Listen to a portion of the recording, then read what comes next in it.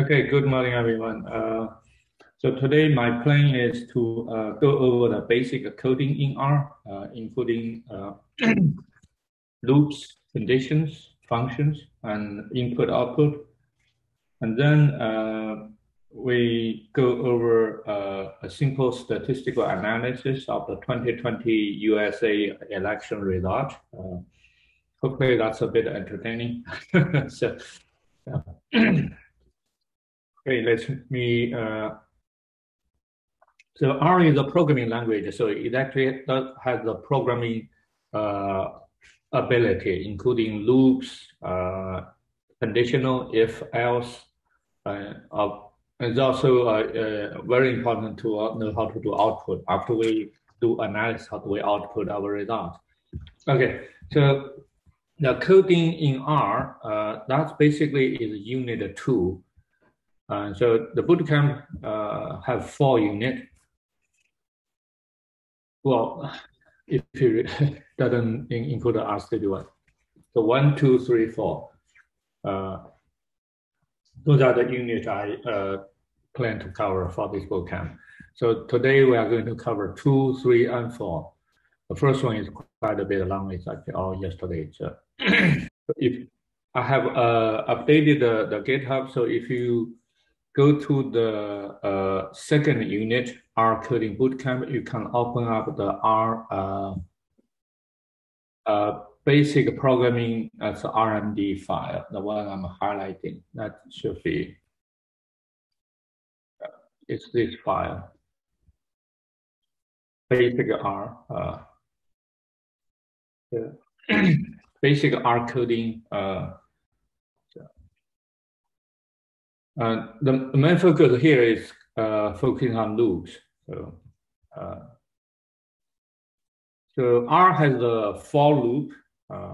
Actually, if I put this as HTML, maybe it looks a little better because then you won't have to see all those tags. Okay, so this does look more clean than the RStudio version. So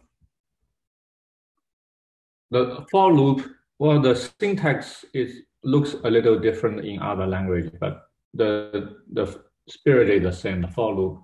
So this is one line for loop. Basically, for I, that's the iteration variable, and that's the range. For I in 1, 2, 3, we print I.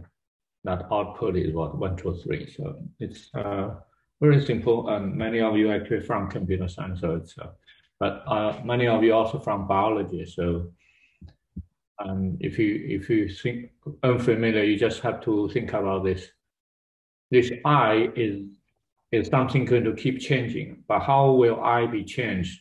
It's going to change from 1 to 3, and 2 is in the middle. So in R, we can also specify the range of the vector using C, I guess officially it's for combine. And so in the next example, we have I for C in what? 0.5, 1, minus 2, 5. And then we'll print out the I. Now the I going to, first is 0.5, second is 1, third is minus 2, the last one is 5. You see, it always print out the 1, because when you print out I, it thought it's a vector, but so it's always print out the first element, but it's just a vector with just one element. So, okay, the next one is a bit more one more operation. So we're still using this for loop for I in that combined range. But this time we actually do a little bit of operation inside of this for loop. And the way we can specify this range is using this curly braces. So this is a left curly, this is a right curly. And that gives you the range of the for loop operation. So inside this for loop, operation. The first operation is what? I times I, basically is a square. And then we just take a square root of that again. So basically that's the absolute operation. So 0.5 is still 0.5, but -2 now it becomes +2. So this is a bit more complicated for loop. The R language also has a while loop operation. So the for loop, we need to specify the range of the variable. The while loop, we actually need to specify a condition when that while loop will stop. So in this case, we we have a variable called I, which has the value of 2. And the operation is while I is less or equal than 10, then we do this while loop operation. So inside we're going to print I, and then I equal I plus 2. So one tricky part of the while loop operation, you have to change the condition if you want it to stop. Otherwise, it will be an infinite loop, right? So if you say while 1 greater than 0, that is absolute truth. So 1 is always greater than 0, so it's going to never stop. And then if you want to stop that kind of loop, you need to make a condition inside a while loop to break it, unless you really want it to run forever. So in this case, I is 2, so it's going to print out the first one and then operate in the second line, I plus 2. So 2, 4, 6, 8, 10. Once it reaches to 10, this while loop condition, once it reaches 10, the next one will be 12. 12 will violate this less than 10 condition, then it stops. So this is the while loop.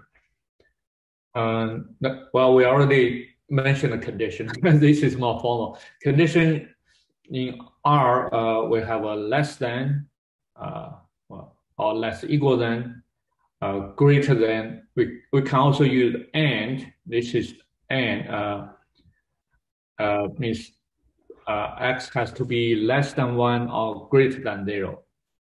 Well, x is 0.9. If it's less than greater than 0, less than 1, we print out say x is between 0 and 1. So, else x is not between 0 and 1. So this is a bit of dumb statement. So x is 0.9, and we output what? X is between 0 and 1. Okay, and if I change that into something else, so in which line I'm looking at, here, if I change this to 1.9, now x should go to the next branch. So it should print x is not between 0 and 1. So yes, so now it's not between 0 and 1. What happens if I choose 1? Actually, because this is absolute, so it still should be the not. So, yeah, so it's not. Unless I change the condition, so less equal than, then it will be between. So the boundary, how to handle boundary is always a tricky situation, especially for numerical analysis. It has to depend on your specific case, whether you include that boundary or not. So. But that's it. In general, for programming, boundary test is a very important test. It's one of the most frequent situation where the bug or error will occur. So how to handle condition is an important factor to consider. So okay, so let's move on to the next one. The next one, well, I guess I intentionally made a very complicated logical operation. So that exclamation sign means negate. So x greater than 1, negate means x less or equal than 1. An and, that's a logical and, x less than 0, negate, that means x great or equal 0. Print x between, okay, that's seems to be logically correct. So basically, this is basically the same thing like the top one, is the between 0 or 1 or not. So 0.5 is between 0 and 1. So it's this is really nothing except just make it a bit more complicated. So show you can actually do a lot of logical operations. So this, I guess the key is that exclamation sign is a negate operation. So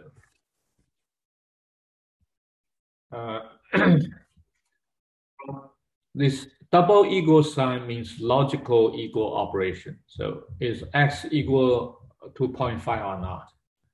And 0.5 is there, so this will print out inside. X is 50%. So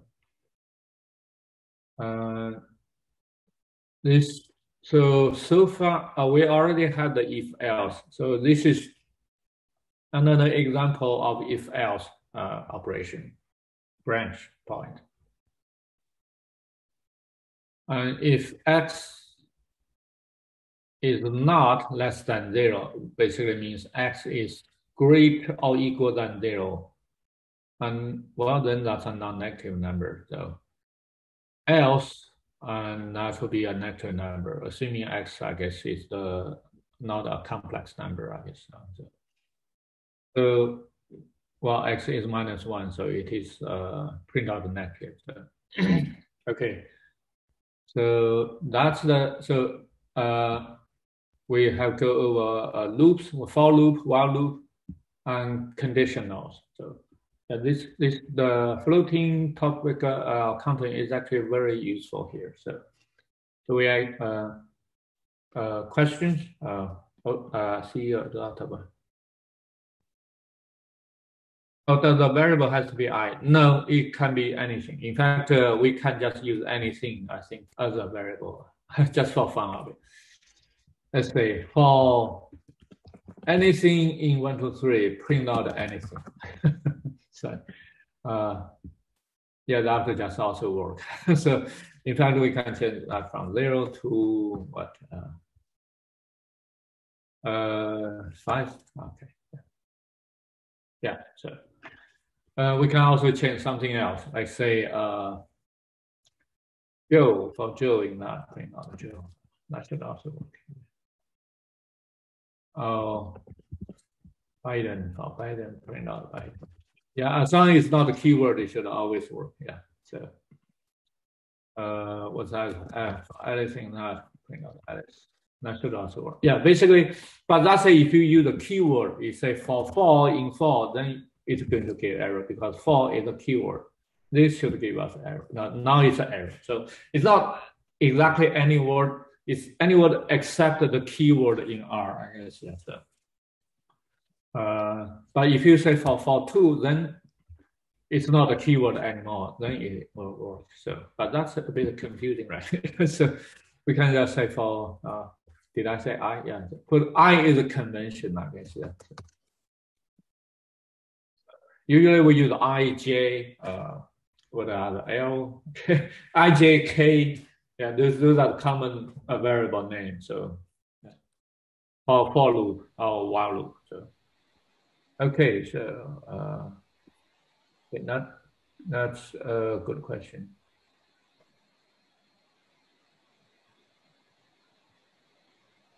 Okay. It can be something else. For I in C, red, blue, yes, orange. It can be non-number. So there, print on red, blue, and orange. So that in R, I believe can even do weird things. So there. Oh well, actually, one I also treat as a string. So it automatically converts into strings.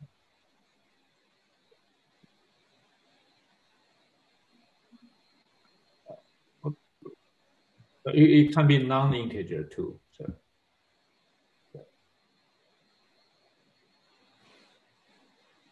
Okay, good question. Actually, I probably should put that in the example. So that shows the for loop and while loop is not exactly just limited to that. So let's put that later on. So, and then we'll have a, yeah. Okay, that's a good question. Thank you. And the next one, we are going to show how to define function using in R. So the function you can consider function almost like a button on a calculator. Or in fact, an app on your phone can be considered a very complex function. You can consider function is basically a black box. You can consider a black box is something inside goes in and then something goes out, and we shouldn't worry about what's inside that black box. So it's basically a procedure to perform expected task, and we have input and we expect some output. Okay, so but once we define function, we need to separate what's inside a function, what's outside a function, and that uh, can be a bit confusing for people who have never done programming. So, but this is actually is a very important concept in programming when you are trying to do some programming. So, okay, so now we are going to have a x, which is a list of numbers, and then y is just a string. But we have a function here. This is the syntax of R to have the function. That's the name of the function. That indicate this will be assigned as a function, and actually seem to be quite intuitive function. That's the keyword. And the input of this function is x. What is x? You notice if you come from different languages like Java or C, we didn't even specify the type of x. And so this, apparently our language is a bit loose here. And so, but we somehow, you somehow have let people know what x will be. In this case, it will be a list of numbers. So now, so this function was it's a pretty simple function. I'm going to just take the even number from that list. Right? So in this one, 1, 2, 3, 4, 2, 4 should be the output. 2 and 4 should be the even number. So inside the one, I create another list with nothing there. I call it a y. This y is inside of my function. Notice there is also another y outside. That's the outside function. That's also called a global range, global scope. This y inside of this curly, notice the curly range. That's inside the function. This y is the local copy. And inside of that, I basically using a for loop go over the first one to the last one of x. And if that basically is the indexing I, if that number modulate, this is the modular division by 2 is 0, then it's an even number. So this is the modular division of 2. And then what I do is I basically combine the y with that xi when it's even and assign it back to y. So this is almost like put everything in the back of the list. In fact, this is a append operation officially, I guess. But this is in R, we can just use a C, combine a list of itself with a new. If I put this at the beginning, that would be inserted into the beginning of the list. But now I'm putting at the end of the list, so it's putting at the last one. So, and then I print out inside the y, so you will know what's inside the y and what's outside the y. So, okay, so after I finish this function, I input run this function. That's the take even. Use x as the input. It's now return what y. Print out y 2 and 4. That's the output. So inside, that's just called let us know what's inside. Outside, did I print out outside? I didn't print out outside. Okay, let me go back to ask the print out outside.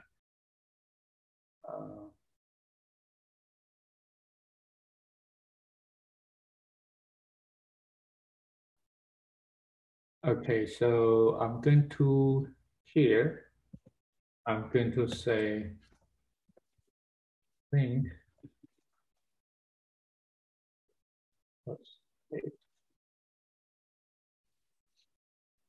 outside y. That yes, that's called outside y. Outside y equal that. That should work.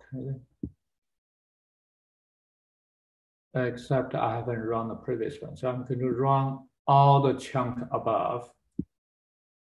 Okay, so now I run this one.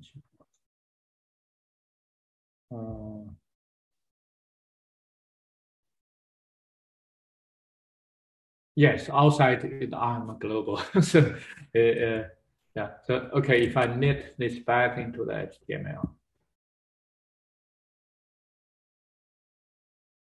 open browser. I hope our studio actually updated their own inside browser, so we don't have to do this anymore. Okay, so function scope there. So y is global, or print outside y, yes, outside y is still global, but inside the y is 2 and 4 is the list. So that's the difference between the scope. And of course, the best way to distinguish is just use different name. We don't have to use y everywhere. So we don't have to use x or I everywhere. We can just use a different name. Maybe we just call that y global inside we call y inside. That's just make it, there's no ambiguity. So that's probably the best way. That said, since now I teach computer science, I have to give exam. This is often one of those tricky exam questions we often give. So yeah, just multiple choice, ask students to say what's after run this, what's that variable is. So yeah. Okay, so we can actually now assign the list of function into another variable. So that's the z variable. And we can assign another function to the w. So, well, z is 2 and 4. 1 to 10, that might be 2, 4, 6, 8, 10, right? So after we finish this function, we can actually operate, use it repeatedly on many other new data set, input data set. So this is just a few more examples. So, in fact, we can actually customize this find something on the fly, apparently. So we can also write a function to call another function. So we just wrote a function called take the even numbers. We can write another function and calculate the total of that even numbers. So even total will basically call that take even function and just sum up everything. So this a function call another function is a way to build up a more complex functions procedures.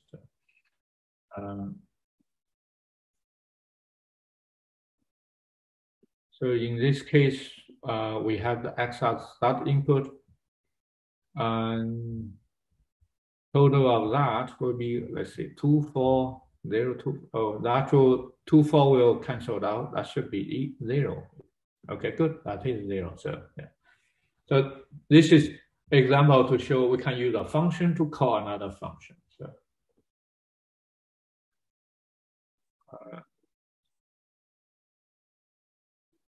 Here's another example to show the scope of the variable. So x 1, 2, 3, 4 is the list. Y is just a negative of that. But to keep a copy of that, we call it y dot outside, just to make it clear. And then we have another function called take upper half, take the upper half of the list. Inside, we intentionally create another y, and then we calculate the mean of the input, and then anything is above that mean number x bar, and we are going to append to this. What is this? This is the local y number, local y list. Then we intentionally call it y inside. So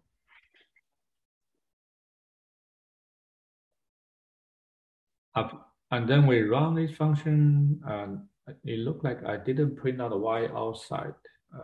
Okay, let me print out the y outside intentionally. So okay, then I'm going to also print y dot. Is that how I call it? Y dot outside.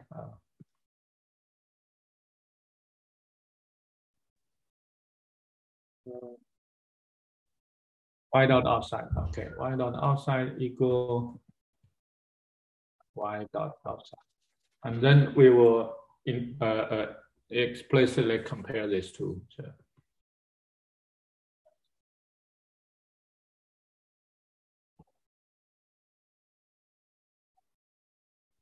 Okay, functional scope.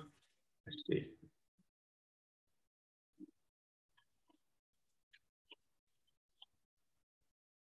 Yes, here. Y dot outside. Oh, I should actually put it with a loop because it's a list is actually print out the concatenate 4 times. So inside Y inside is 3 and 4 positive.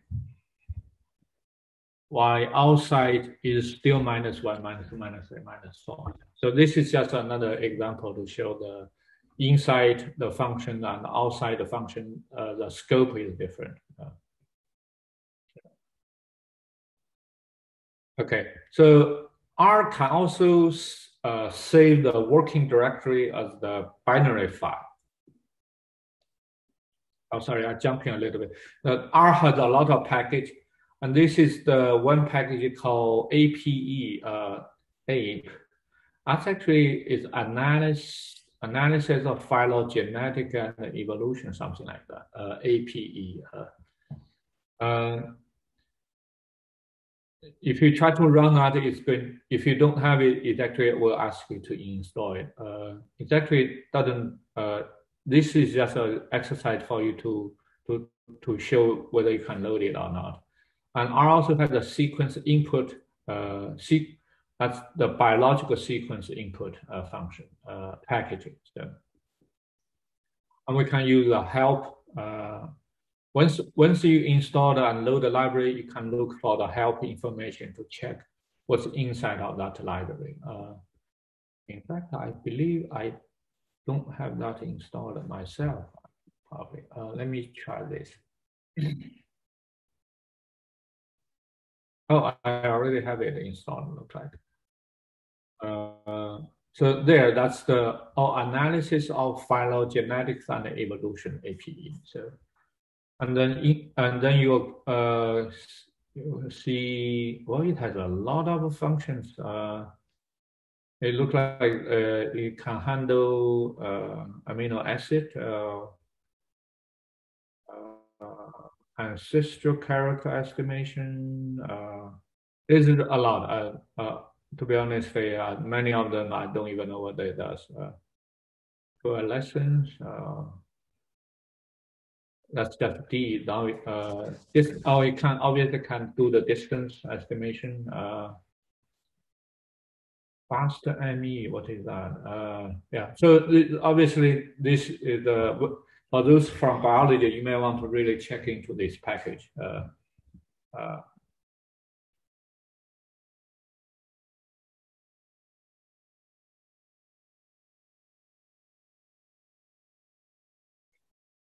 Oh, someone asked a question about a global variable and a local variable. Global variable, local variable, and global variable. My understanding, they operate in different places inside the computer memory, so it's not replacing. Uh, that's the difference between the scope. A good question. Sorry, I missed that. It's basically the scoping inside of a basically the function work like a black box. So inside a black box, operation does not affect things outside.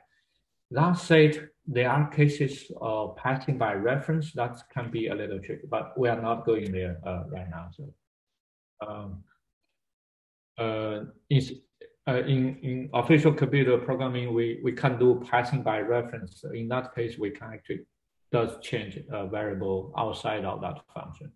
But for our typical analysis, we usually don't do that. Yeah, so okay. So, in R, we can also save the working space. The obviously the best way to avoid this just use different name. But in this case, I intentionally use the same name just to show to make the point here. The Y inside and the Y outside, they are not the same. But in practice, we can just use different name that make it our keep our brain less busy, right? Yeah. It's also prevent bugs. Otherwise, you may even though in fact I have been doing this for a long time. In one time, I made a project. I forgot how I named a variable. I spent a whole day trying to figure out what it is, and it turned out when I do a copy paste, I paste one line twice, and so there is a variable at the bottom of my code. I saw that coming out, but I did not. So, but I forgot about it. So I spent a whole day just to figure out a copy pasting error. So, yeah. Um, so R can also say, oh, if you call a variable, if you can, okay, yeah, that's a good, that's probably the by default that how R works. Yeah, when the scope and for that function global R. Yeah. So save the we can actually save everything as an image. This is actually very useful when we work on very large projects. I used to work on a project need to do calculation for a few days, and but then I need to come back. At that time, I don't have a HPC. I have to run everything on my laptop. So I have to do something and then save it, and then come back again, load it again, and then redo the continue my work.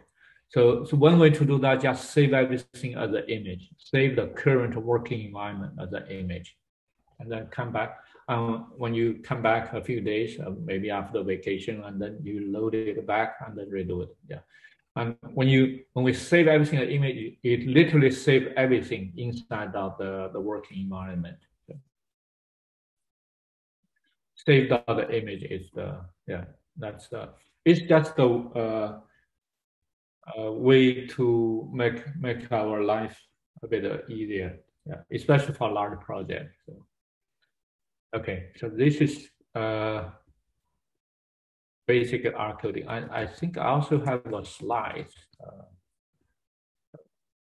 I have a PowerPoint for this too. In fact, even a PDF there. So,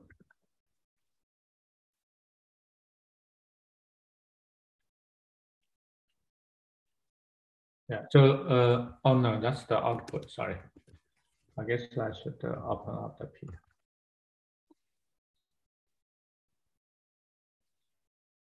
Yeah, I do have a PowerPoint. And the next example will be yeah. So I did not exactly follow all of them, but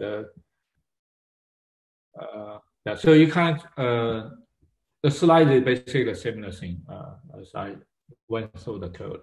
The next one I'm going to show you a practice to how to gradually build a more complicated, more sophisticated functions.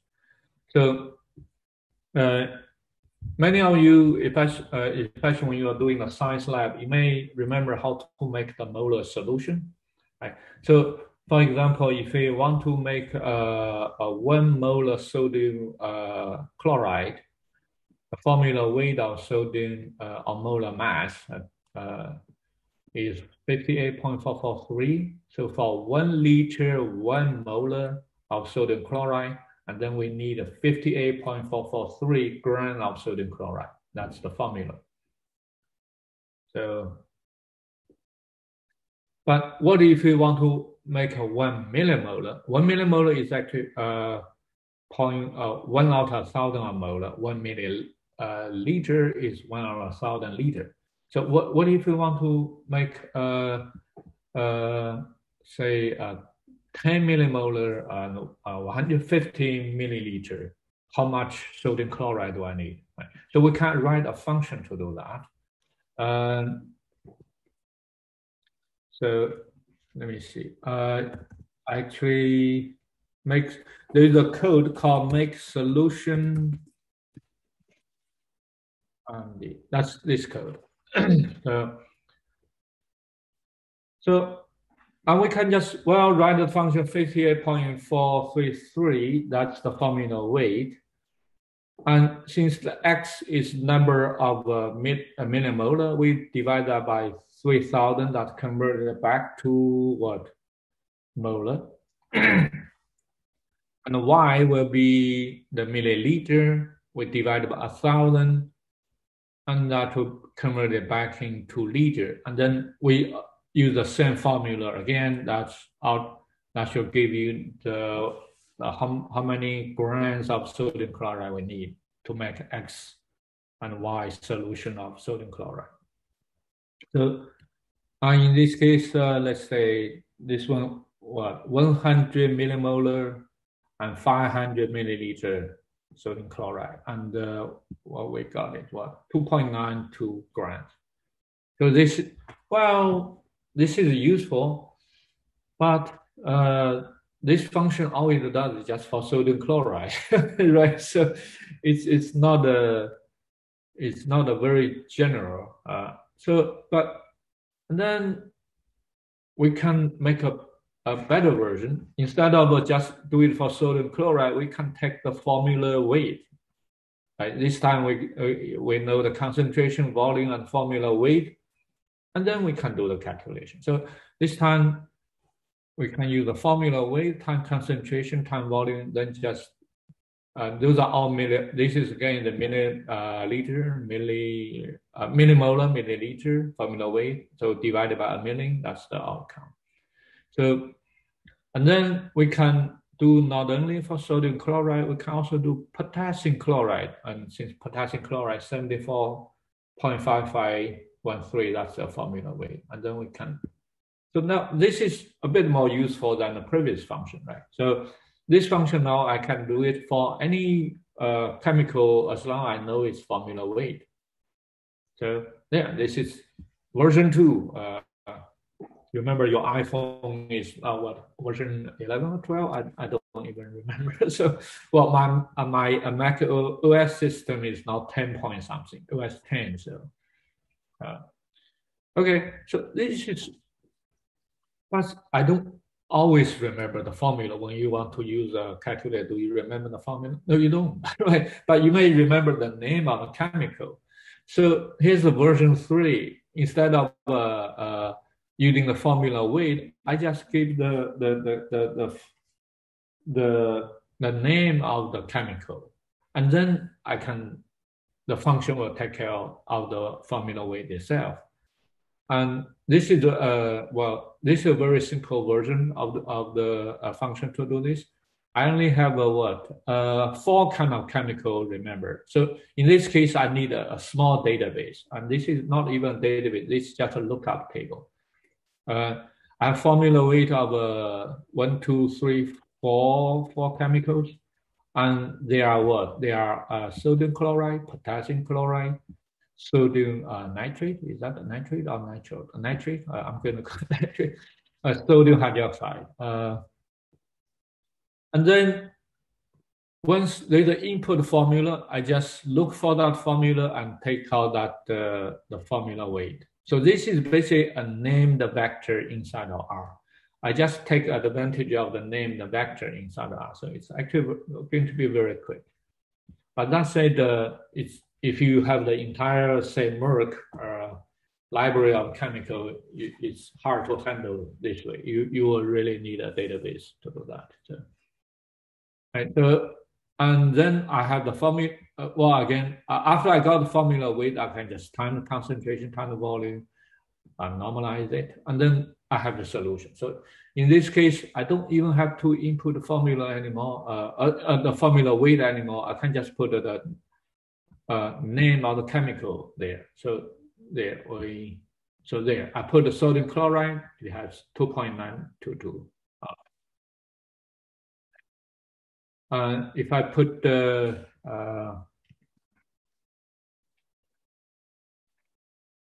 sodium hydroxide, sodium hydroxide.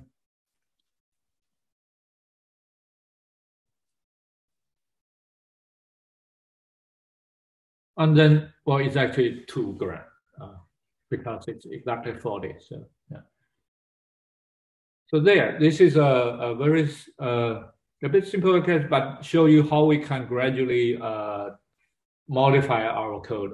The first time I wrote it, yeah, it did the work for sodium chloride, but it's not very useful in a sense. But the second time I make a version 2, it can take the formula weight. But the third time when I implement, now it's actually seems a little bit smarter than just put the formula weight. So it makes the user at least don't have to remember the formula weight, right? So, this is just an exercise to show how we can gradually build the function and make it do things, make better user interface, I guess. Yeah. So I think that's covered about the basic coding concept. Yeah. Oh, how the function is returned? I didn't mention explicitly. So the function in R is the return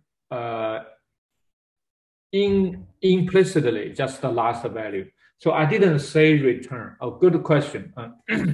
So R by default return the last line. Good question. Sorry, I didn't mention that. So this is a bit different from, I guess, if you come from Java, C++. Those strict program language will explicitly say return something. In R, by default, I should mention this. In R, by default, last line result returned. So because in R is mainly designed for numerical statistical analysis. So it simplifies the return. By default, the last line is just returned. And so if I say return that, make no difference. It just return that. If I say return that, it makes no difference. By default, R will just return that. So, and I guess that means if you write a lot of function, it saves you a lot of typing, I guess. Yeah. No, you won't. It won't return multiple lines raw result. You have to, if you have multiple result, you need to make an object, make a declare an object, then return that object. That's a bit or you can do a list of list. Yeah, that's a bit more complicated. And actually, yeah, I think you can put a list and you can get a multiple return. Yes, Mira, what do you say? I can, as you said, you can put a list and you get a multiple returns. Yeah, you need to specify a heterogeneous list return. So, yeah.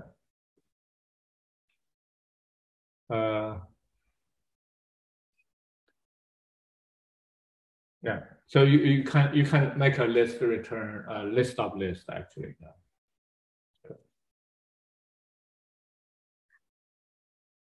Good question though.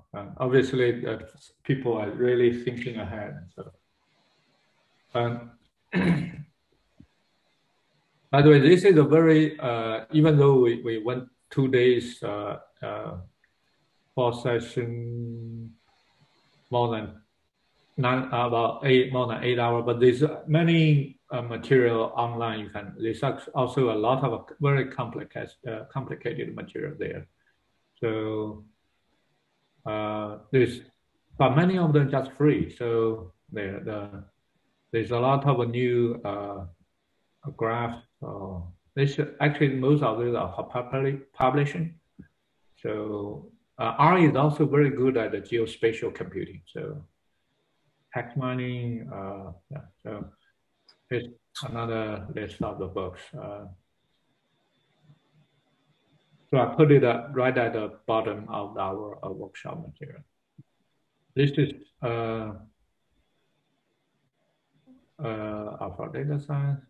This is a very good book. Introduction to Statistical Learning is actually a very popular book. Yeah. So it's amazingly it's also free.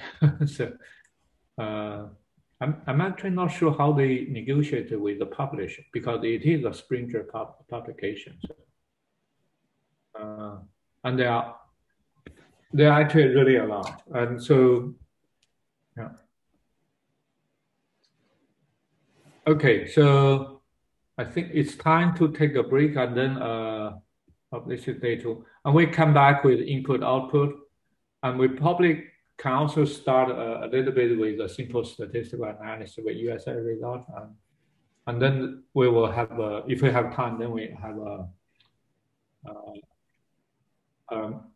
more leisure way to deal with the progress in the afternoon session. Yeah. So, questions? Or,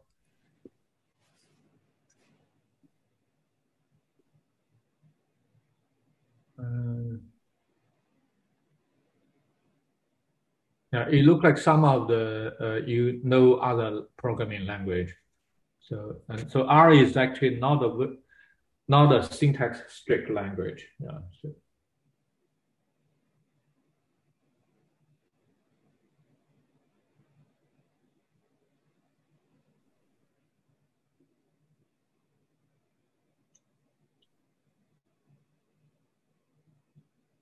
okay.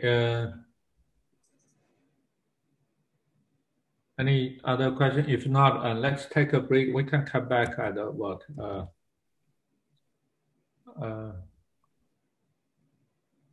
Someone want to share their screen? I guess we can come back still at 11:10. So that's what like make it less confusing. So I can also update the GitHub, so make sure everything is updated. So.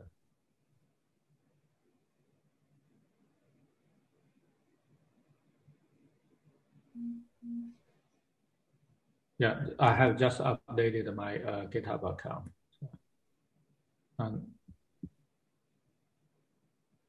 But anyone hadn't used the Git or GitHub, you should really look into this. Although this bootcamp is not about Git or GitHub, but this is a good. This is something you should look into it, especially when you are doing computational work. So I just so you can see on this Git repository I started in 2019, but every year when I offer it, I make change. This year I really made a lot of change because of the COVID-19 and the election result. It's used to use other material. It's actually still there online. So the old material is still there. So if you look at the old commits.